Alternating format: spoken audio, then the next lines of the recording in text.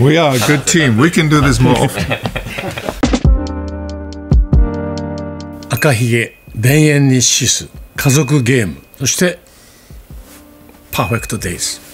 Ikuro by Kurosawa, of course. Any film of the 53 that Yasujiro Ozu, my great master, produced. Each and every one and anyone. For me, it's one big work. And then I would say Woman in the Dunes, a thriller from the mid-60s. And finally, Drive My Car from 2021. I love Japan, and ever since I came there for the first time in the mid-70s, I felt strangely at home. Probably because of the cinema of Yasujiro Ozu, because he's my declared master and for me the most important figure in the history of cinema. I've been there countless times in Japan, felt homesick if I wasn't there for a while, and when I received the invitation to do this film in 2022, I was really happy. The fact that Perfect Days is now nominated as Japanese entry to the Oscars was a little bit of a shock for me when I got the call from Tokyo.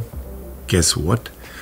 I realized it was a great responsibility, but then I also realized that Japanese love this man very much. They love their Koji Yakusho, and he's a great hero there. And so I figured Perfect Days was the Japanese entry because of him.